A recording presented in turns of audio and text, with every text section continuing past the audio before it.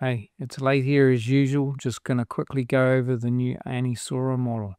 This is another Wan 2.1 fine tune, and it's clearly the best animation model out there. Even better than the commercial products like Vidu that are known for their animation. So let's get into the workflow.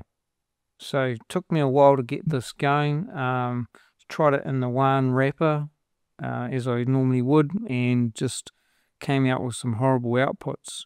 Lucky enough, I found this article and read it, and down here someone had suggested to go back to the native workflow, and they're using LightX2V with 4 steps and CFG at 1. Further down, that wasn't sort of working, so I found this person here said using causvid at 0.3 strength and LightX2V at full strength and a shift of 8, 6 steps, and at the CFG 1. So trying that is what got me the output. So this is just your normal native workflow. The only difference is I've added the 2 LoRa's, right? So I've got the causvid there and got 0.3 first.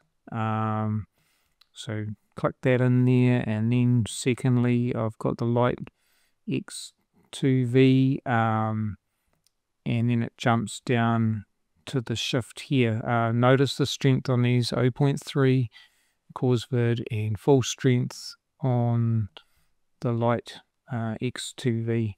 Then using the 8 on the shift, and down here got steps at 6 and the CFG 1.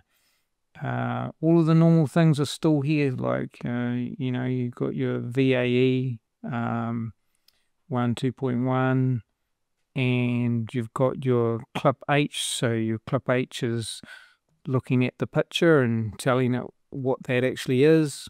You've got your text encoder that tells the Comfyui workflow what's the person's talking about in there, and you've got your load diffusion model, which is the Anisora model. These things are all, once again, on the kijai website. I'll have the link to this in there, but you'll find all of them on there.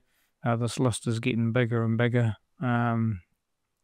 That's being built there, but all the links will be there. As you can see, there's a short generation of them getting angry at the clock, and then you've got this one where it sort of zooms in and the clock arm is turning.